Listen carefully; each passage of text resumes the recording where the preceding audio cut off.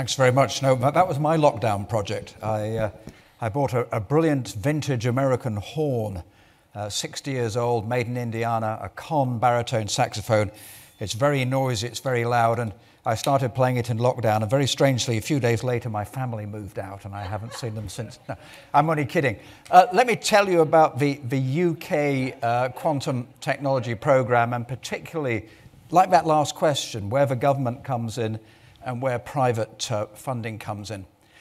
This is a picture we started our program with. Now, I know it's a computing conference, but we decided to cover the gamut of technologies, computing, its very close buddy, communication, sensing, including position navigation and timing and imaging. And a lot of these applications share common technologies. So Frankie used the ecosystem word. We were after the same ecosystem, and we had views as to when these technologies would mature, but it really was, when we started our program, 2014 was to answer that why quantum. The answer is a lot of reasons across a lot of technologies.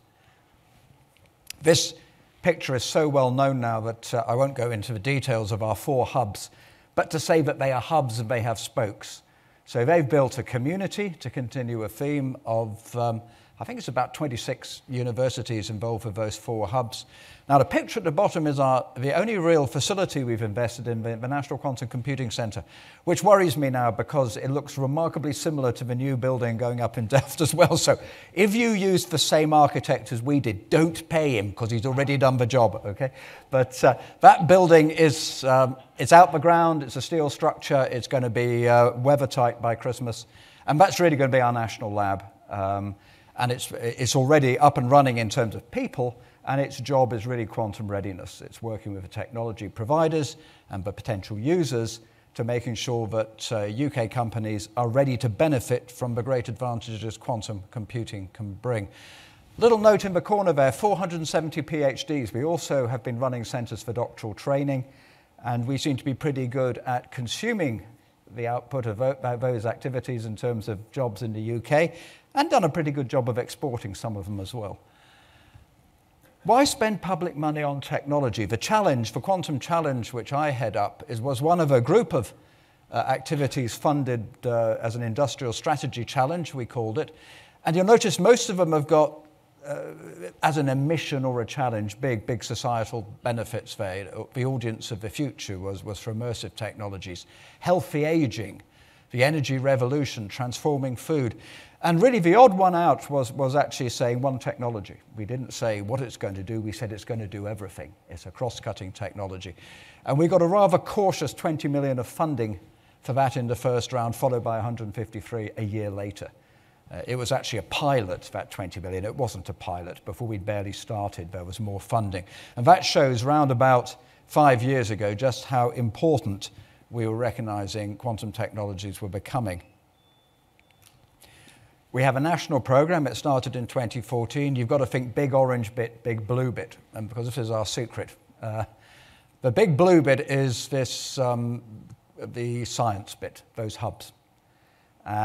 Those 4 hubs, significant amount of funding, and their job is commercializing the technology, and that work will not stop. I mean, we're not talking about technology which is increasing in TRLs.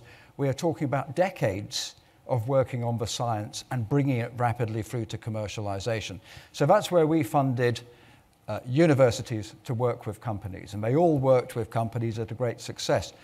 The orange bit, the challenge, is where we fund companies to work with universities. So it's big collaborative projects, and those projects we insist are led by companies. And by big, some of them are 10 million. We've got 184 million now tied up in those projects. And they're not just building devices and systems and services, they're building a supply chain. And some of the relationships between those players are living on now as those companies grow and expand. And at the top there, you can see our partners in that program. So it includes the Department of Business, Energy and Industrial Strategy, the Ministry of Defence. It includes UK Research and Innovation in its several guises, our National Physical Labs, and GCHQ, our communications agency. So a real cross-government exercise, and we are, like several countries, on the brink of publishing our quantum strategy, which has been worked out across those government departments. What benefits were we after? Well, as public spenders of taxpayers' money, we had to say, what benefits will we get? And it's early days, and we weren't saying it's going to be a widget. But number one is said we want to encourage further public and private investment, and both at home and foreign, direct foreign investment into the UK. That's our big measure. So again, we're not trying to mature a specific bit of the technology, we're trying to kickstart an economy. And I think we've succeeded in doing that.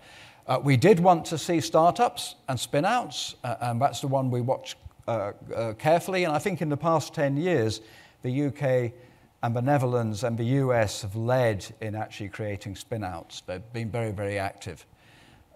We wanted increased productivity and profitability for users of QT, and to some extent that's yet to be seen, of course. But the good news is we do have users, and we are on the track to seeing that. A greater market share in the global QT market. I mean, we have to put that in because you have to say we're going to become great at something. But boy, you don't really need a greater market share in a market if it's expanding as fast as quantum technology is. Any market share staying the same size is a good reason to invest. And increased revenue. We're really keen to see not more funding going in alone, but the fact that things are reaching maturity and being sold, and we've seen that. So we've got a directory on our stand here, a telephone book of projects we're funding, but that's the real headline is that we've put in 174 million of funding. We've committed it. It's still being spent on 140 projects roughly and 140 companies working in them, about 30 universities and research organisations. And if I drew a perimeter around those companies, since we started working with them, they have gone on to raise over 400 million now, which is a significant leverage. And that's what gives us a warm feeling that we really are doing the right thing. Who's receiving the funding? Just in a sort of order of magnitude, actually, but this is kind of our top league.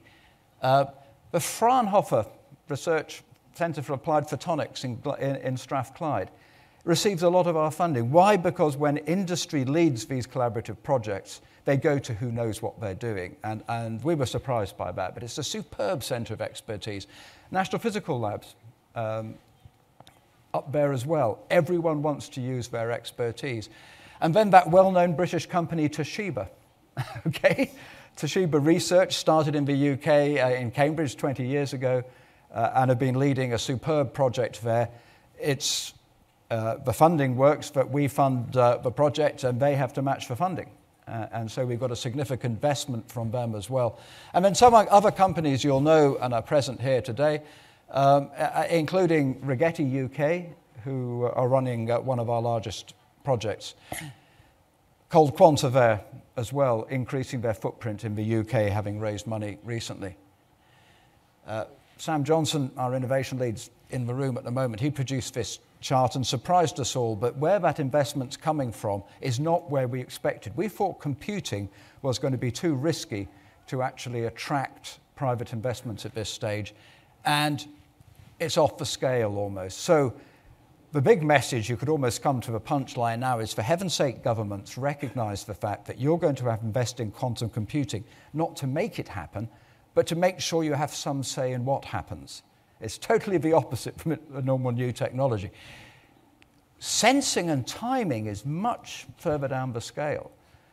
So I say to our defense people, if you run imaging and sensing and timing, you're going to have to think about investing, because it is still so early that the market opportunities are not being seen and the private investment's not there. But computing, well and truly, is attracting private investment. So I wanted to focus now really and talk a bit more about who's investing and maybe take a slightly different angle to the one we normally take. There's a real lesson in this first slide. Now, I know it's not about computing, but I would say this is a model which some of the computing companies have got to think about. QLM is a company spun out of Bristol. We funded them. They work very closely with our photonics hub in Glasgow. hyperspectral imaging, and you can probably sort of make out the pictures at the bottom, but this camera, which is probably the dullest product I've ever put on a slide, is it looks like the sort of thing you'd see in a parking lot, but it actually can see clouds of methane. So one of the most potentially damaging greenhouse gases, it can see. If you put these cameras around a chemical plant and you use image recognition, it can actually see what's happening in terms of unwanted emissions. And that is a product, it's being sold.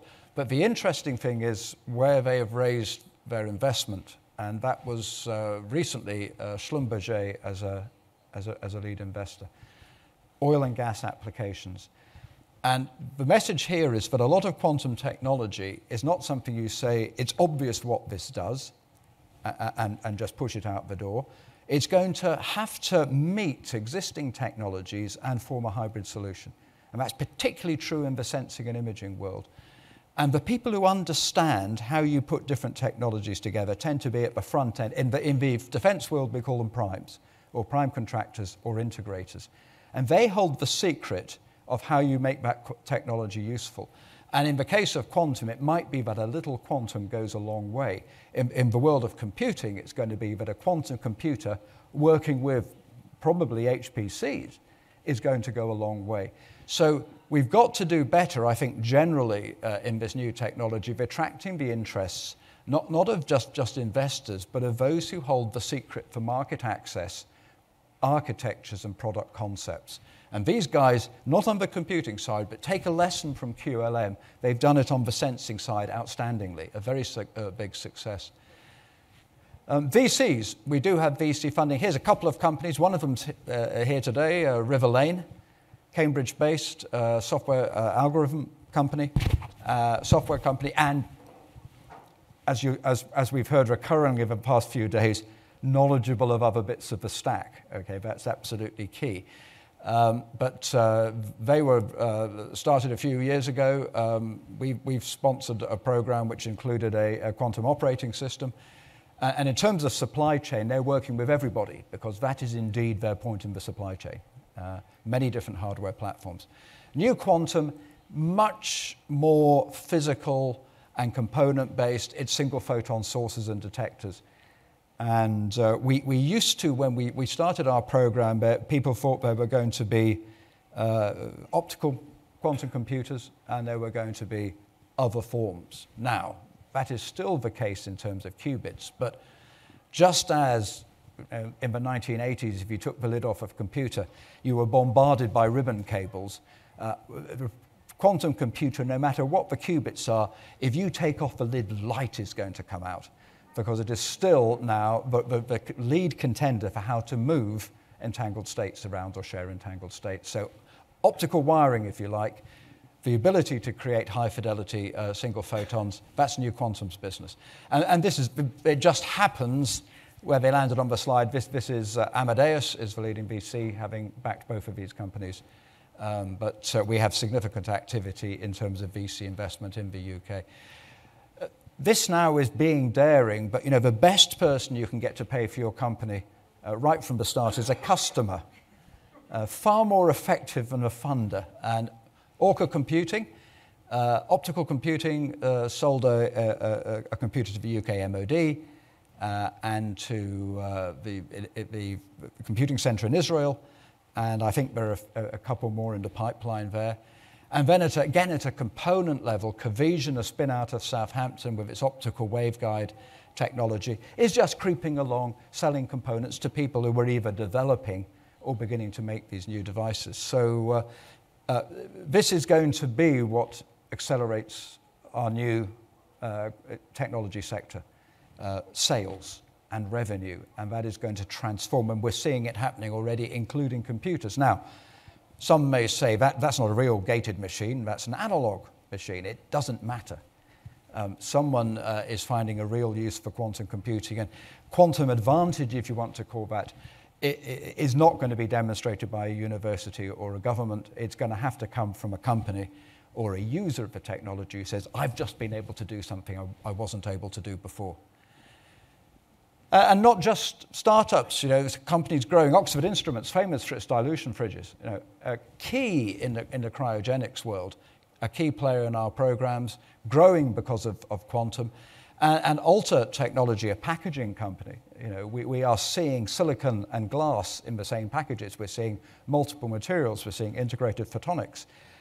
So there is a silicon story and silicon derivatives, but there's also a very complicated story here with quantum in terms of how you're going to get several different material types of different properties into the business of turning microwaves into photons or of getting silicon surfaces to meet with glass, and we're seeing expertise in those areas. Now, we've also got more traditional projects for Rigetti, full stack. I call Rigetti now the full stack SPAC, only because it rhymes, okay? But that's a really good mixture of a company, a user, Standard Chartered, a very, very knowledgeable user. I think finance are in the lead here on users, Oxford Instruments, and an outstanding academic establishment, who, by the way, are not quantum physicists. If you're going to build a quantum computer, for heaven's sake, involve someone who knows about a computer, which is what the informatics team at Edinburgh do. And that team is making great progress with a sizable machine running in the UK now. And they qualify as part of our program because they are UK-based and they're using UK skills. And we consider them to be a UK company on that basis. And then a really tricky one, which 5 years ago I'd have thought we would have seen making much more progress, but it is difficult. And the lead company here is called Quanta, who've been speaking a lot in the past few days. But this is the quantum navigator. This is the ability to, with rotation sensors and accelerometers and clocks, be able to navigate in the absence of GNSS signals. Some really good people, including BAE Systems in there, the Fraunhofer I've mentioned, but it is difficult. And there's a lot more investment needed. I think everyone who's looking at this side is finding it needs investment. And of course, with people who want to be seen to be working in quantum, the computing side, most people, when they hear the word quantum, add a little computer after it in their brains. So we've got quite a job on our hands in the non-computing side of applications to actually show people the benefits. But of course, the advancement of this technology is going to help the computing world as well. And finally, what the government does, and this is what our strategy to be published in the new year is really addressing. And there's a little quote there from a tweet from Rishi Sunak when he was our Chancellor last year with a particular program, but the job's obvious. First of all, the mainspring which keeps this mechanism running is the science. It is absolutely fundamental we keep investing, we keep those hub structures, we let it evolve in terms of the nature of the technologies, but that is absolutely fundamental. And also, it's a key part of every aspect of this because it is the science which carries the kudos. Just look how many people have been presenting in the past few days who just can't resist putting up an equation. Well, I'm not going to, you'll be pleased to hear. But accelerating growth, this is an accelerating game. We call our programs now accelerator programs. This is about taking things which were going to grow, and intrinsically they've got good businesses and ideas which are going somewhere, and we're going to make it happen faster. It's about people, talent, and skills, fundamentally. A lot of this, we were talking with a company earlier, you could almost, all of our quantum computing companies could almost hand each other drawings and parts lists and say, you're welcome to try this because we're finding it really difficult, okay? And in 10 years' time, the know-how is going to be key, and know-how walks around on two legs. And that's exactly what so the movement of people, the free movement of people is going to determine how quickly this grows on the planet. It really is. Challenges and missions, I've mentioned, that's what I've been running with my team, and the idea of saying we're going to get quantum to do something that's going to continue to feature in our program. And then there are some other aspects, the standards and proportionate regulation, they are important. But, we've really got to make sure we've got people trying to do things so that we're not inventing problems for standards and regulation to address. So, I'm trying to keep this head of steam up. And so really, this is our global talent network, launched a year ago in San Francisco, amongst other places. But that I think, the right slide to end on is really, if you crack for talent, people, long-term talent, that means people and careers. If you crack that, then we're going to see quantum moving forward. Thank you very much.